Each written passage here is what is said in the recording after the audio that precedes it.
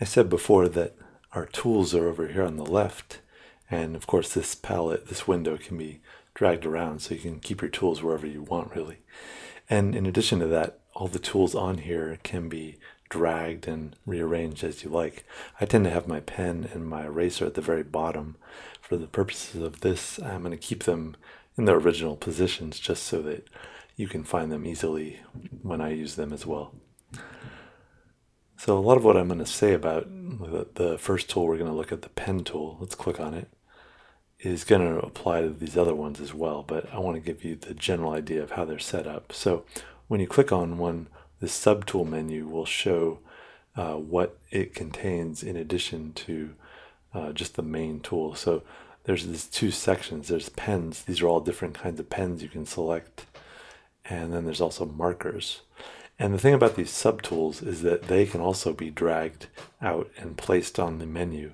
And in some cases, it makes a lot of sense to do that because, for example, this tool down here has 5 subtools under it, and some of them aren't quite related to each other. They're almost totally different, so it kind of makes sense to drag them out, especially if you use them a lot. But going back to our pen, which is like a marker now. So when you change the subtool, it changes actually the icon on here. So be aware of that. If you can't find something, it's probably just changed to one of the other subtools. So we're going to try the pens first, and let's open up a new page. File, new, and any size is fine. And we can just use our tablet to make pen lines. Now we're going to be able to make pen lines in a lot of different ways based on the settings that we have. And if we look under tool properties, which is right below the subtool, there are several options, but there's actually a lot more options than this. But these are just our kind of default setting options that he gives us. So size is just going to change how big our line is. And if we make it a lot larger, I'm going to show you. You can see that it's a lot larger, but if I press lighter on my tablet, it's actually going to make a thinner line. And if I press harder, it's going to be a wider line. And that is because we have the pen pressure turned on. And we can change that if we don't like that by clicking here. And we have this pen pressure button. If we unclick it, it's going to make all our lines exactly the same width, no matter how hard we press. And then the only way we can change it is by changing the brush size. But we can also activate the pen pressure and change the minimum value, and that's going to change how small our line can be allowed to become. So when it's a lot higher like this, I can't make a thin line like I did before. This is about the thinnest line as I can get, but I tend to like it all the way at 0 because I like being able to change the line thickness as I go. But it really depends on your style. Like all these settings really depend on how you use your art and what you want your art to look like. So be aware of that. The other ones, actually before I do that, there's a way you can clear this entire picture. We call this the layer that I'm working on. I'll talk more about layers later. But if you go up to here, there's this kind of circle thing. And if you click on that, it'll clear the entire canvas, which is helpful sometimes. And let's go back to our button here. We have other options that can affect how our lines look. Tilt is kind of the angle of your pen on the tablet, and mine doesn't really seem to affect it. I don't think my pen can pick up that tilt. I don't think I have a very sophisticated tablet, but you can play around with it. You may have a better tablet that allows changes like that.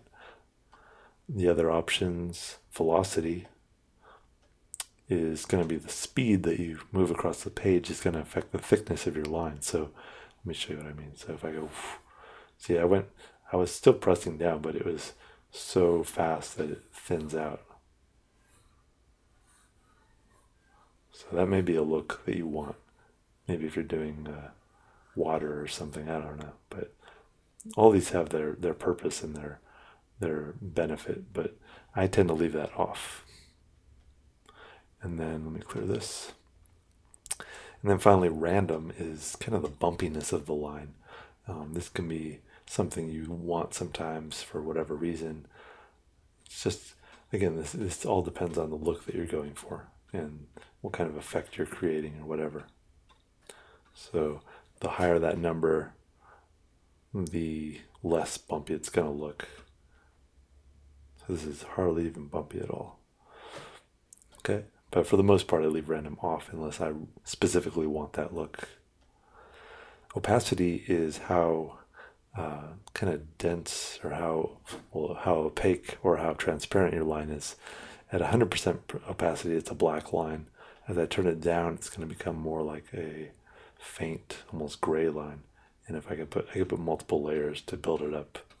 So this may be something you want to do for whatever look, again, you're trying to create. Oops. Anti-aliasing is basically when it's on, I usually leave it on the max, the strongest. That will give you a smoother kind of line, whereas when it's off, it's going to be kind of a jagged line. And at this distance, you can't tell. I'm going to zoom in. You can hardly even notice, but the one on the right, you can see it's a little smoother, and the one on the left does have a jaggedness to it. Basically, that means that when these pixels end, it's just a clear drop off, whereas this is a more gradual. It like kind of tapers it into a transparent area.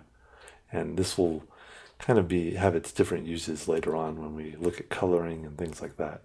But I tend to leave it to the max, but again, this is very a personal choice based on how your workflow goes. Let's go back to center and clear this. Stabilization, I tend to like it all the way up. It's going to help make your line look a little more smooth as you write, because when you're working on a tablet, there's natural bumps and kind of imperfections. If I turn it all the way down, it's just a little more sensitive to every little bump on the tablet. Now, if I make changes to this pen as I go along, for example, let's say I want to always have my pen at about 73 opacity for whatever reason, if I like that, I can go to this wrench right here and click on it and then click on it again. And that will kind of lock that setting so that every time I open it, so if I go to another tool and then I go back to that tool, it's going to always start at 73. But I don't want it to actually be there, so I'm going to change it back to 100. But there, like I said, there's a lot of little tweaks you can make, so you can really personalize your pen, and that'll keep it that way. If you want to revert it to original settings, just click this circle, and that will restore the original settings.